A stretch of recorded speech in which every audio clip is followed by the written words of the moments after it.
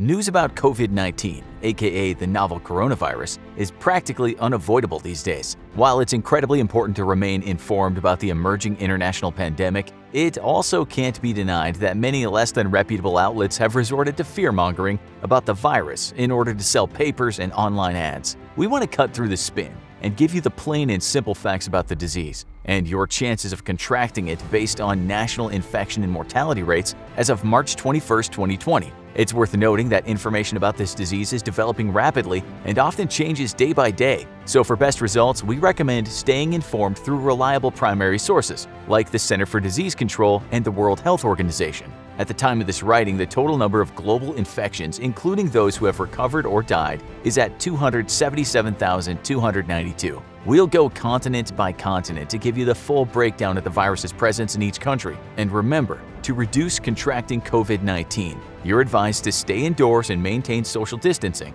and also both wash your hands and avoid touching your face. Regardless of the country you're in, these basic procedures make a huge difference in reducing your chances of getting infected and spreading the COVID-19 virus. Now let's take a look at the state of the world under COVID-19. First up, Asia. China, despite being the original epicenter for the virus, has actually experienced a considerable dip in infections as a result of strong government containment measures. Thus far, China has experienced a total of 81,008 confirmed cases, including 3,255 deaths. However, most of the cases are historical at this point. As of writing, China only has 6,013 active cases, and new cases have fallen to fewer than 50 per day. Your risk of getting COVID-19 in China is now relatively low. Japan has also been doing an excellent job of containing the spread of the virus despite its large population and comparatively small surface area. There have been 1,007 cases, only 757 of which are active, and only 35 sufferers have died. Risks are lower here than for most countries in Europe and the Americas.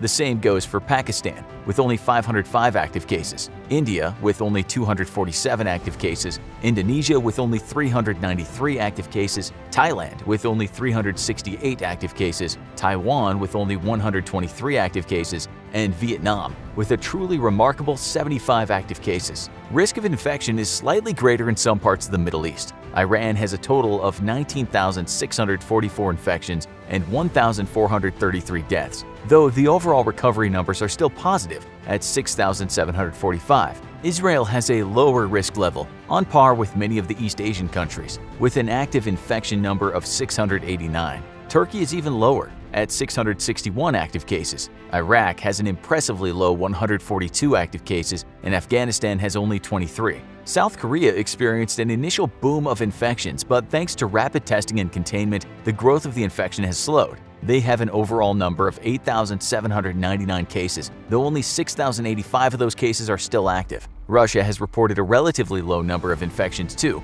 with a total of 253 cases, 12 of which have recovered. Overall, trends in Asia appear to be positive, with strong testing and containment procedures that make your risks of getting COVID-19 lower than in Europe or North America. And this brings us to Europe, where COVID-19 infections have accelerated quickly for a variety of reasons, but apparently mostly due to lax containment procedures. Italy has been hit the hardest, with the second largest number of infected of any country in the world, at 47,021 recorded infections and 4,032 deaths. Western Europe in general appears to have a quite high risk of infection. France has reported over 12,000 cases and 450 deaths. Germany has almost 20,000 confirmed cases with lower death rates at only 68 fatalities. Spain has also been hit particularly hard with 21,571 confirmed cases and 1,093 deaths. Risk of infection in Western Europe is currently quite high. Can the same be said for Northern Europe?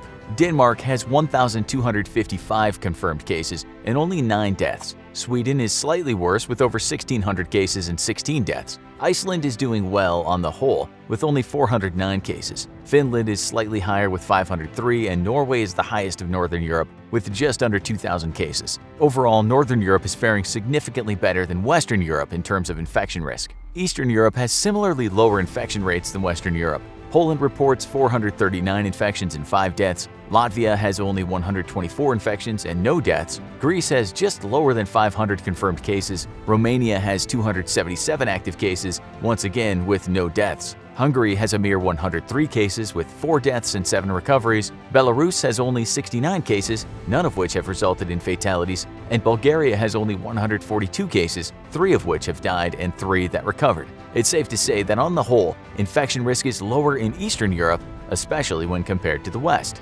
Speaking of the West, the UK has reported 3,983 cases of COVID-19 out of 66,976 tested individuals, 177 of which have died. It's clear that Europe overall is a mixed bag, with the UK, Northern Europe, and Eastern Europe on the lower end of infection risk and Western Europe on the far higher end. This brings us to Africa. On the whole, African countries' efforts to contain the spread of COVID-19 have been incredibly successful. Algeria has only reported 94 cases with 11 deaths and 32 recoveries. The Democratic Republic of Congo has only reported 3 cases. Sudan, only 2 cases. Chad, only 1. Nigeria, only 12. Ghana, only 19. Angola, only 2. And South Africa is one of the most infected countries on the continent. And even then, the total infected number is only 240 with no reported deaths. Africa has one of the lowest risks of COVID-19 infection on any continent on Earth. Cases are higher in Australasia, with Australia reporting 1,068 cases and 7 deaths, though New Zealand drags down the average with only 52 cases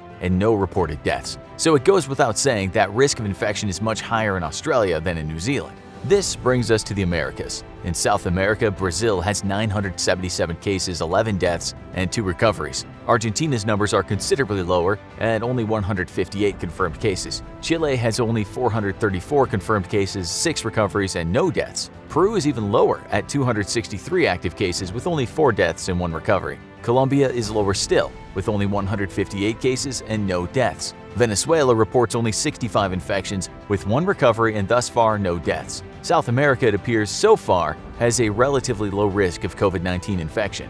North America, sadly, is another story. While the United States of America is so large that you'd have to do a state-by-state breakdown to get the full picture, it's clear that overall infection rates are accelerating. The total number of cases are reported just below 20,000, though the number swells by several hundred every day, and deaths currently outnumber recoveries. The number of infections in the U.S. is expected to undergo rapid growth over the following weeks and months, putting U.S. citizens at relatively high risks of infection, especially if they don't follow containment procedures. Canada is at a significantly lower risk. They have only 1,087 confirmed cases with 12 deaths and 14 recoveries. Mexico is even lower at 203 cases, only 2 deaths and 4 recoveries. Jamaica and Haiti also boast low infection rates at 21 cases of infections between them. Of all the countries in North America, the United States has by far the highest risk of infection. The moral of the story is to keep those numbers low as possible by maintaining social distancing and maintaining good hygiene. It's worth noting once again that all of these statistics were recorded on the morning of the 21st of March 2020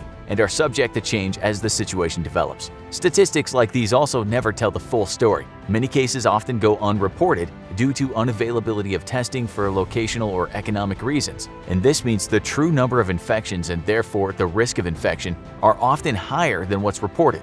This shouldn't be cause for panic. Instead, take it as a reminder to remain cautious, not spread misinformation, stay informed, and follow anti-infection protocols. Thanks for watching this episode of the Infographics Show. Want more interesting information on diseases to give you some perspective on our current times? Why not check out Diseases That Will Kill You the Quickest and What If Ebola Infected the Whole World? Stay safe and stay indoors.